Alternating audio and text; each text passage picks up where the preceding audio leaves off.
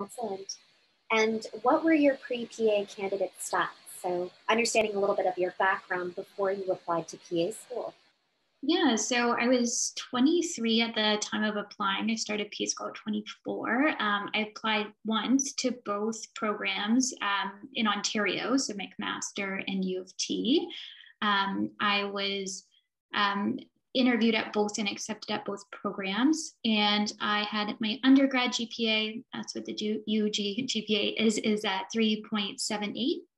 I did also complete a master's in aging and health at Queen's directly after my undergrad. And then I got more than 910 hours, but at the time 910 was the requirement for U of T. And I got those as a medical receptionist working at a family practice.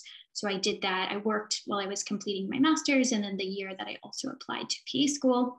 And then those are my degrees at the bottom. So those were kind of my statistics as I applied. And my undergrad was in biology. So yeah, for me, my first degree was, again, electrophysiology technologist. So that's a collegiate degree. So it doesn't count. So I know that sometimes people ask about that, like, does a collegiate degree count? And unfortunately it doesn't, but I was able to get some transfer credits from my collegiate degree and apply it to university. So I was able to get some electives actually credited when I started my undergrad.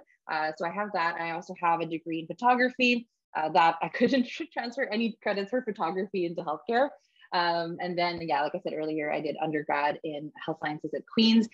So my GPA is approximate. It's like 3.7-ish. It's hard because at Queen's it's on a 4.3 scale. So it was kind of based on what I calculated using like the calculators on Google or whatever. Again, like, yeah, 10,000, 15,000 hours. And I'm not sure if I'm forgetting anything at this point, Anne or Hannah, you can mention if I'm leaving things behind. No worries. Actually, it looks like from your infographic, there's a huge variety of different backgrounds that people come with for healthcare experience.